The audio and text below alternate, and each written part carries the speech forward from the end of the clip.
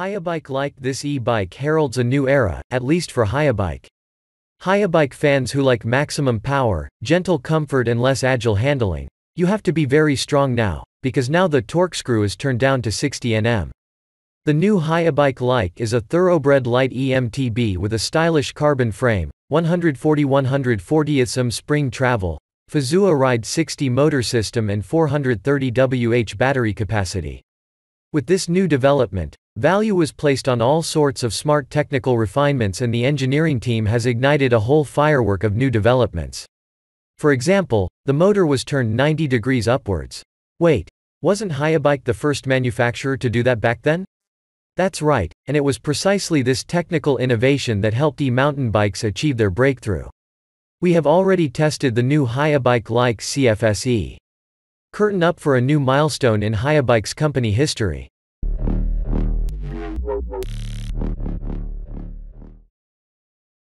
Pivot installs the motor almost horizontally in the direction of the front wheel. Haibike, right, turns the motor upwards by 90 degrees and places it in the seat tube, which grows into a seat dome due to the size of the motor. All in all, both bikes have very harmonious proportions, but in the Haibike the motor is installed even more centrally and is far more protected. Haibike LYKE CF SE. The top model comes standard with a matching Fox transfer seat post, which of course also shines in the Kashima color. Engine: Fazua Ride 60, battery capacity, 430 Wh, suspension travel V/H, 140/140 Sm, weight, 18.5 kg, frame size L, price, RRP, €9,999.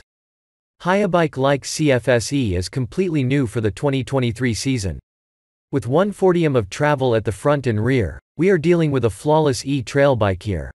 Shape and design are very independent and modern. Here not only the function is right, but also the look. A Fox 36 factory was installed on our test bike, Haibike LYKE CF SE, with geometry specifications in frame size L. On the lid of the air unit is the model 36. Haibike relies on the Grip 2 cartridge here, which allows the fork to be adjusted very finely and individually. At the rear, a Fox Float X, also in the factory version, provides traction and comfort. The rear triangle has a different color. Nice detail. The chainstay protection, which blends harmoniously into the overall picture and effectively dampens chain clatter. High-quality components from Raceface are used in the cockpit. The handlebars are of course made of carbon to match the frame and wheels. Braking is done with a Shimano XTR Brems. The Haibike LYKE CF SE has 12 gears that are changed by a Shimano XTR rear derailleur. The Physics saddle is softly padded and has a slightly angular shape. The built-in Mavic Crossmax wheels score in terms of looks and performance. The new product family name is emblazoned on the top tube, LYKE.